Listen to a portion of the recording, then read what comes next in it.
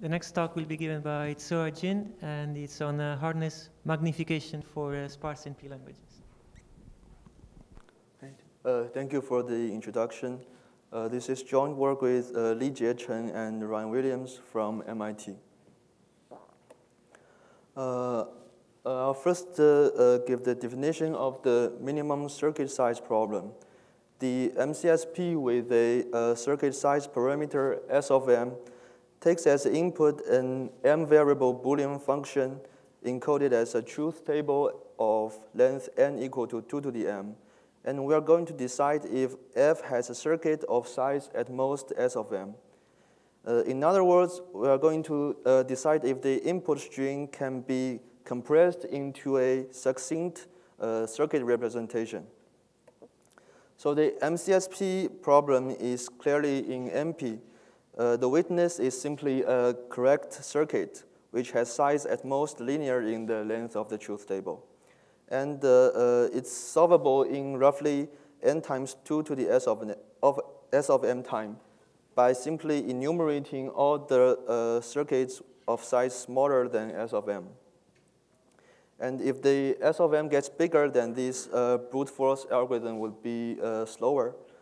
And if we believe that strong PRGs exist, then MCSP with a big enough polynomial parameter, say m to the 10th, is not solvable in P/poly.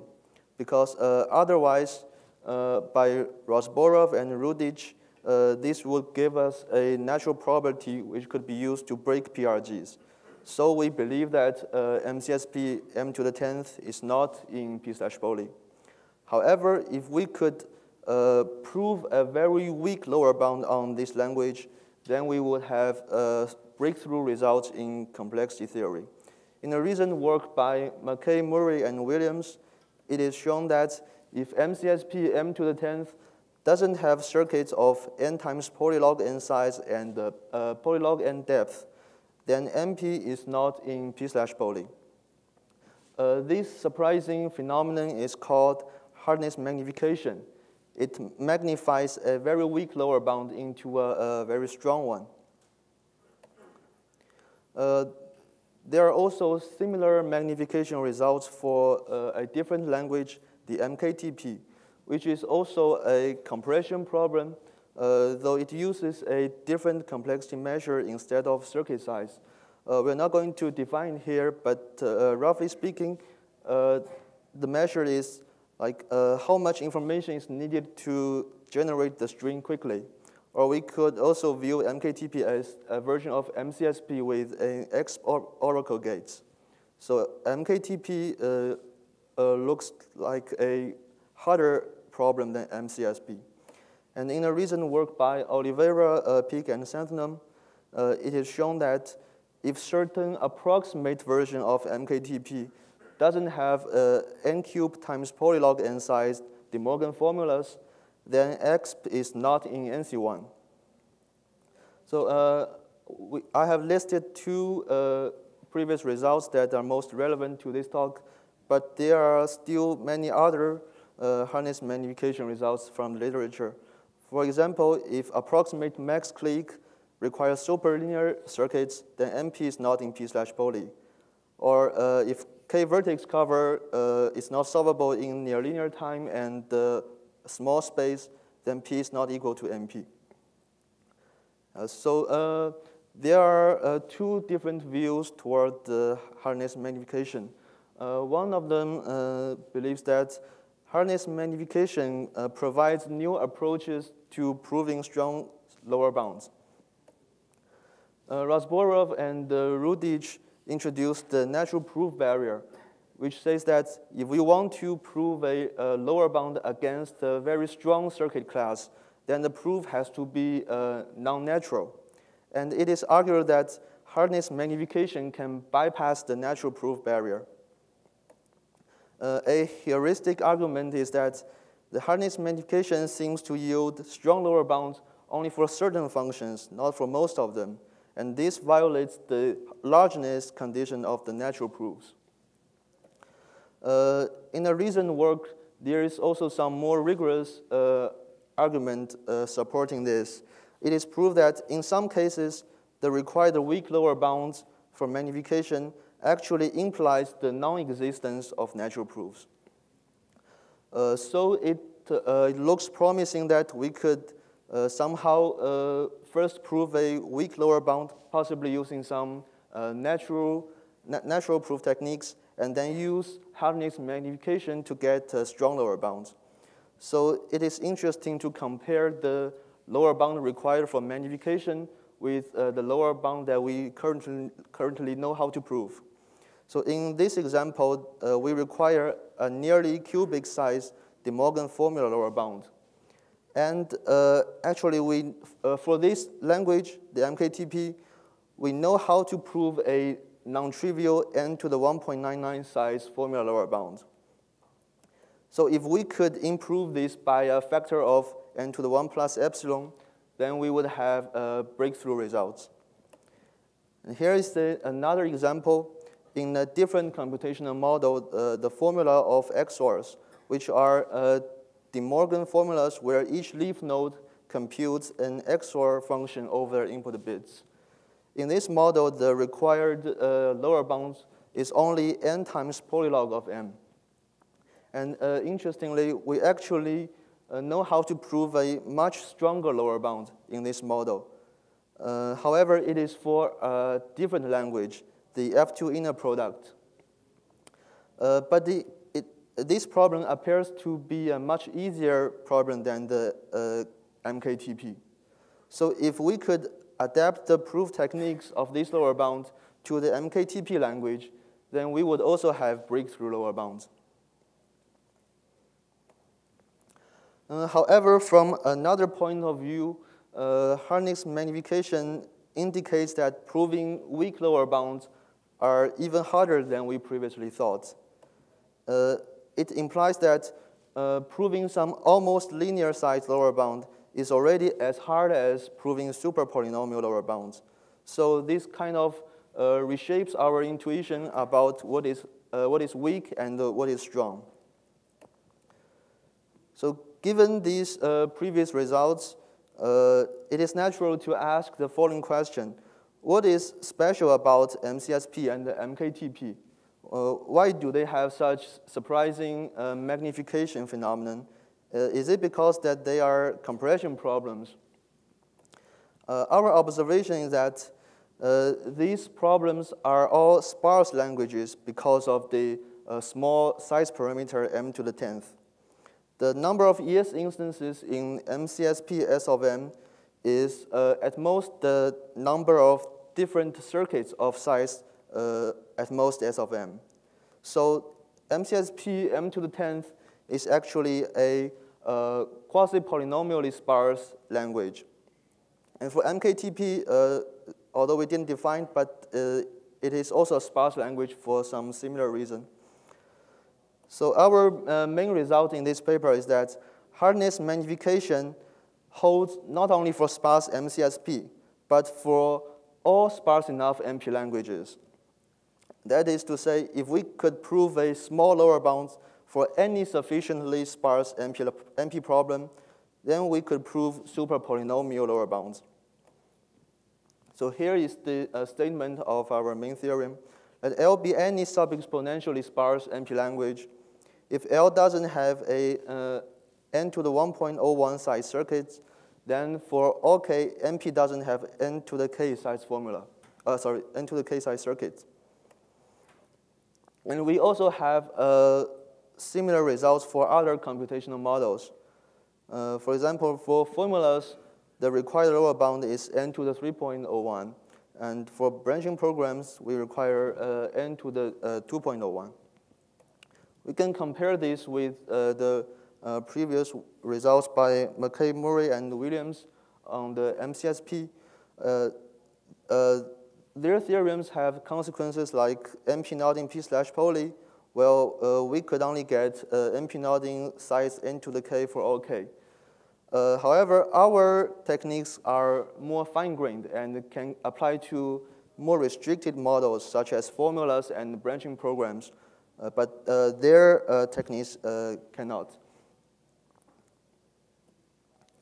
And we could compare the lower bounds required in our magnification theorems with the state-of-the-art MP lower bounds. And we could find that they nearly match up to an n to the epsilon factor.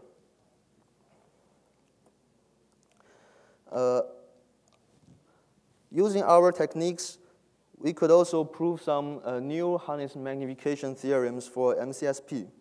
For example, if MCSP m to the 10th doesn't have n cubed times polylog n size De Morgan formulas, then P space is not in NC1. And we also have similar results for other models.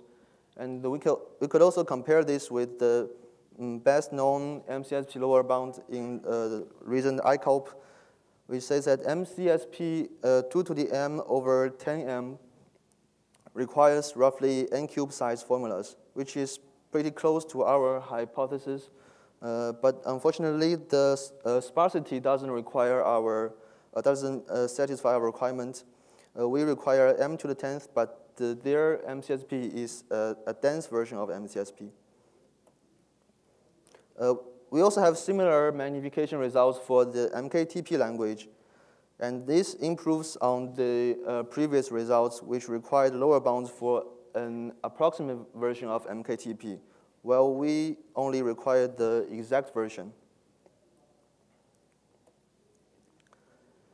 And our results also apply to much more restricted computational models, which would make proving lower bounds easier.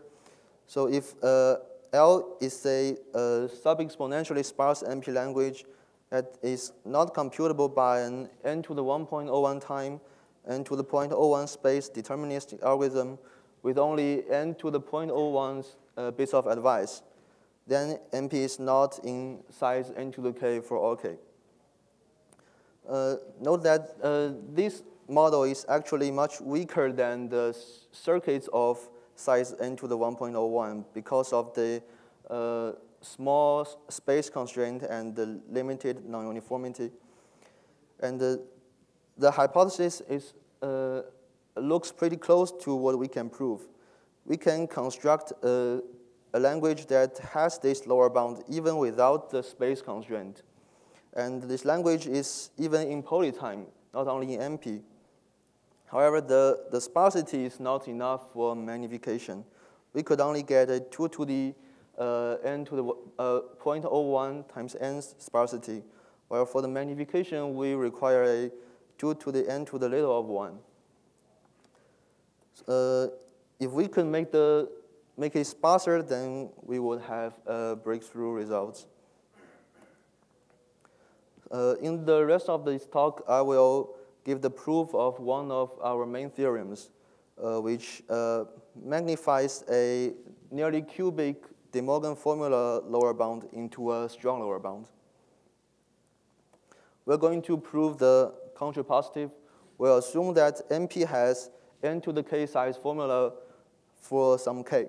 And our goal is to design an n to the 3.01 size formula for any given sub-exponentially sparse MP language L. I'll first give some very informal intuition about our proof. So we have a sparse MP language L, and we want to construct an auxiliary MP language K. And we want to have a one-to-one correspondence between the yes instance of L with the yes instances of K. So basically, we want that the yes instances of L can fit into the truth table of the auxiliary language K. Because L is sparse, so there are not too many yes instances. So the truth table of K doesn't need to be too big. So we can make the input length of K very small. And then we'll somehow construct a very small formula for L using some K oracle gates. Then we'll use the assumption that MP has n to the k size formula to implement these K oracle gates using very small formulas. And this will blow up the size of the construction by only n to the epsilon factor. So our final construction will have size which is slightly bigger than n cubed. So this is an intuition. It's basically a kernelization idea. It's not exactly what we'll do, but it's what it's going to be. It's going to look like. So now we'll describe the proof in more detail. First, we'll set the parameter t to be slightly bigger than the log of the sparsity. Then there is a hash function that maps an n-bit string into a t-bit string, such that all the yes instances of L are mapped into distinct images. So this is a perfect hash function. And this hash function has a seed length only O of t. So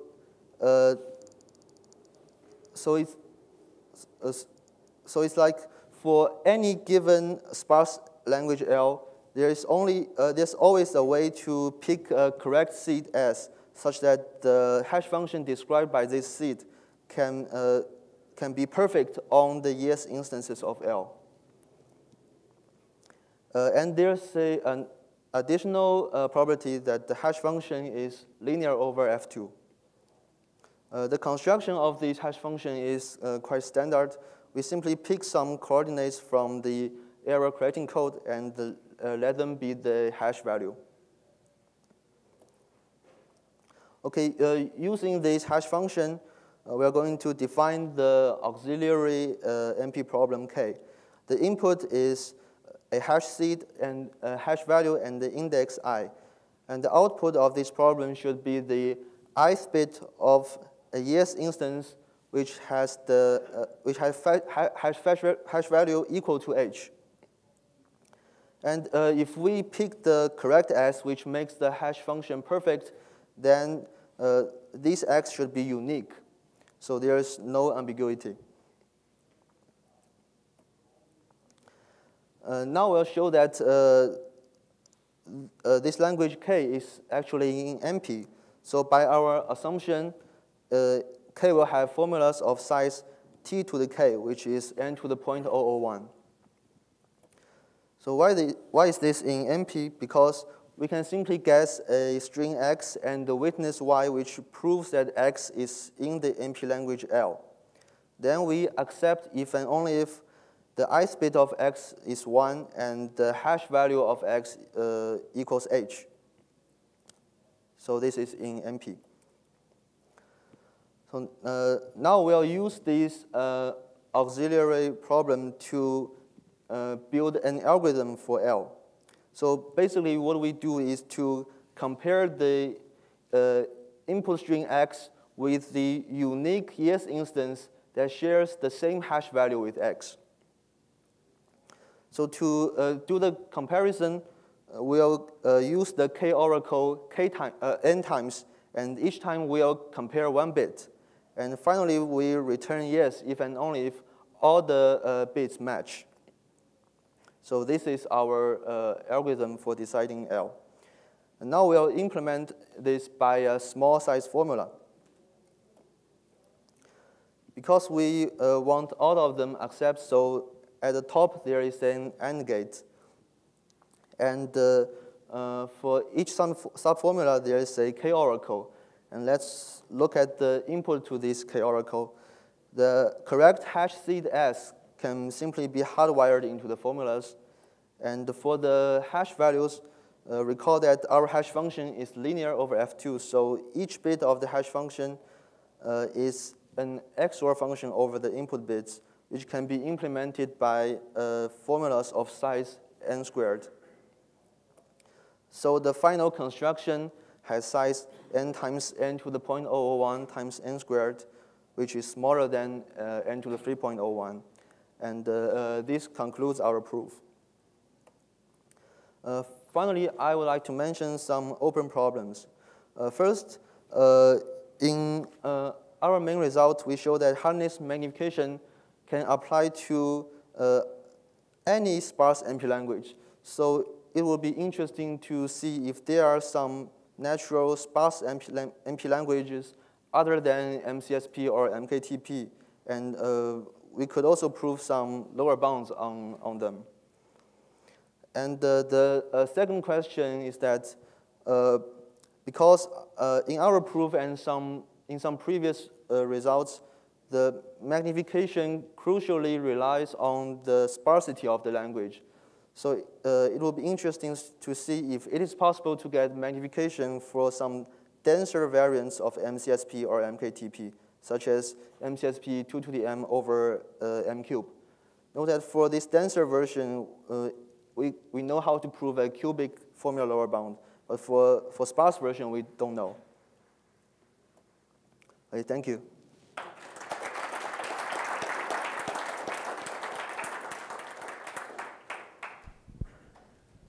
Any questions? Well, let's thank the speaker and all the speakers of this section. Thank you.